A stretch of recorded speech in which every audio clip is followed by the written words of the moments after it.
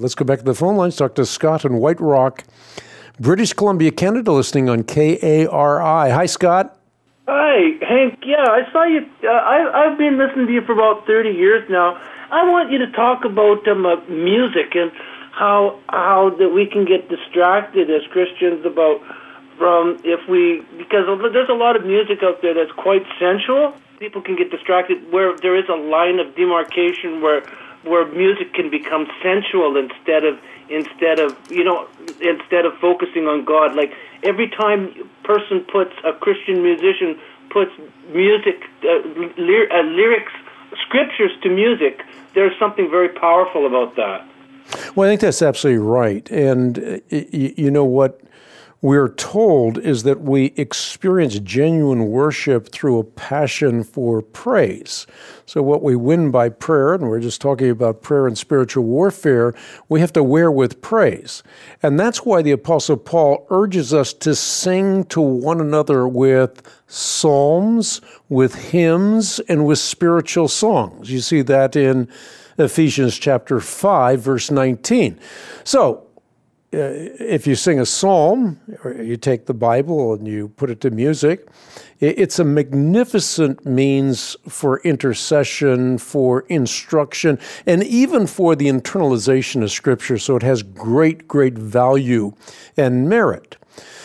And then you have the great hymns of the faith, which has stood the test of time and are rich in theological tradition and truth. And Paul also mentions spiritual songs, and they communicate the freshness of our faith. Now, it is crucial that we preserve both a respect for our spiritual heritage and a regard for contemporary compositions. But we have to be wary of nonsensical repetition or musical mantras, which are given to us in a culture that is not steeped in either history or Scripture. And therefore, they're historically and biblically illiterate. And so you have choruses that tend to reflect the values of the popular culture. And those values include instant gratification, intellectual impatience, ahistorical immediacy, incessant novelty. Oh my goodness. And they lack intellectual rigor, and they fail to offer a mature exposition of biblical doctrines. So I'm very wary of contemporary music. I don't listen to it uncritically. I listen to the lyrics critically and think, are those lyrics in harmony with a biblical worldview?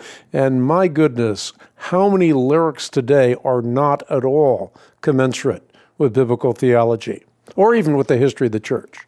Hank, what I'd like to say is I love playing the harmonica and blues, but I think it's awesome because blues its roots are in Negro spirituals, and I really believe, like we're talking about prayer and stuff like that, I believe that you can exercise depression by like the joy of the Lord is my strength. It's not my joy, but His joy. Yeah, it's just wonderful. It's absolutely wonderful to take good, solid music, and it's the balm of Gilead in my life in many occasions as I go through suffering or through sickness. That music is absolutely incredibly salving to the wound. And talking about people that are dying. I mean, we're talking about hospice and palliative stuff. I mean, music brings great